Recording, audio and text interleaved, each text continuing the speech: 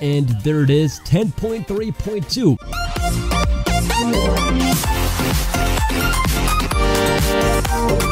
How is it going, guys? And welcome back to the hack spot. Just kidding. But anyways, guys, welcome back. And now you are on iOS 11 probably. And many of you guys are asking how to downgrade from iOS 11 back to iOS 10 because iOS 11 is in beta right now. It might be too buggy for you or too slow. So today in this video, I'm going to be showing you guys exactly how to do that. Now, although you can update to iOS 11 without a computer, to downgrade back to iOS 10, you will be needing a computer, so that is very unfortunate. Unfortunately, there's not a way to do it without a computer going back to iOS 10. But there is a plus, because like with updating to iOS 10, you will keep all your data and apps, info, all that stuff will not be touched. So you can downgrade back to iOS 10 without losing any of this data, so that is completely awesome. Alright, so Mac or PC, it doesn't matter. What you want to do is open up your internet browser. Once open, head over to this website. The link will be down below in the description. It's IPSW.me, and this is where we're going to be downloading iOS 10 so that we can downgrade. So select your device, the iPhone, iPad, iPod, whatever you have. I have the iPhone, and I have the iPhone 7 model, and it is GSM. If one doesn't work, try the other. So if you first try global and it doesn't work for your device, then try GSM, and then it will work. So anyways, go ahead and click on it, and once you do, you'll be brought right here. So these are the signed IPSW. So right now, you can downgrade to iOS 10.3.2 or 10.3.1. I'm going to be downgrading to 10.3.2, so I'm going to click on this one, and then there's the download button. Simple as that. And now we are downloading the IPSW. I'm going to save it to my desktop, and let's go ahead and hit save. Alright, now while we're waiting, let's go ahead and plug our device into our computer. Simply just using a lightning cable, and make sure that you guys do have the latest and newest version of iTunes installed on your computer. That is important, and that is basically all that you need. So once it's done downloading, you can go ahead and close our internet browser. You won't be needing it anymore, so X out of here. And now let's go ahead and open up iTunes. So make sure that your device is trusted, and then your device should pop up inside iTunes. Go to click on your device, and once you're in your device right here, you guys can see that this device is running iOS 11.0, and we're going to be downgrading.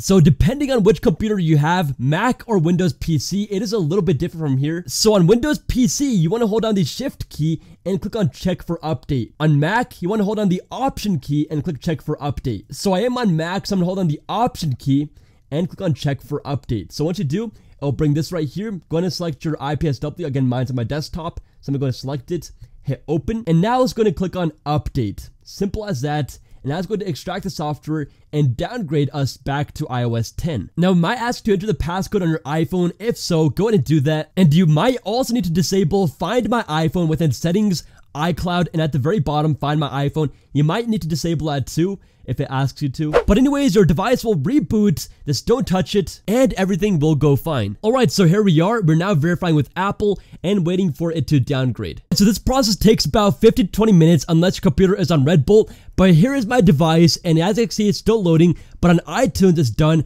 But I would recommend just keep your device plugged in until everything is set and done. So let's go to wait.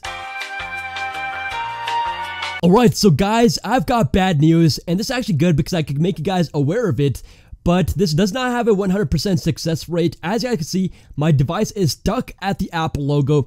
If it stays over here for more than 30 minutes or longer, something is wrong. If the bar is very, very close to done and it gets stuck for more than 30 minutes, again, something is wrong. So guys, before you do anything with your device, make sure that you back up all the data, your apps, your photos, everything, okay? Everything that you want, make sure you back it up because something can go wrong.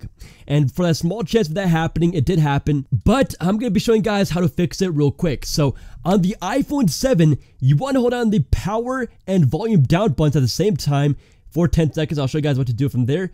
But on other devices, like the iPhone 6s and below, you want to hold down the power and home button. So those two buttons on the iPhone 6s and below, and these two buttons on the iPhone 7 and 7 Plus. So anyways, this is the iPhone 7, so I'm going to hold down both the volume down button and the power button at the same time for exactly 10 seconds. Again, on other devices, the power and home button, but again, 10 seconds. So here we go, 3, 2, 1, we're going to do this for exactly 10 seconds, so let's go.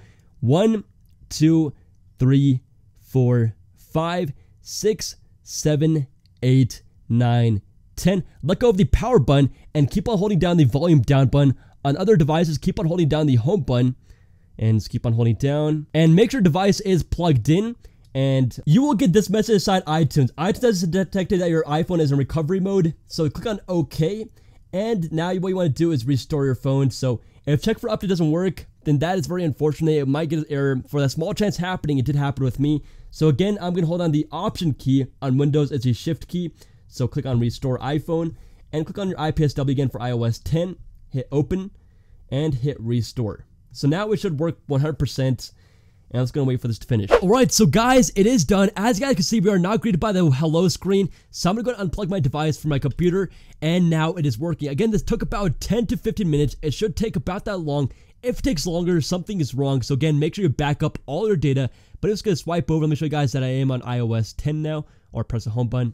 Alright, so I'm still not used to that. Let's go select English and go through this real quick. Alright, so here we are, and guys, I just realized I lost my jailbreak on this device. It was on 10.1.1, and now I don't have a jailbreak. It's on 10.3.2.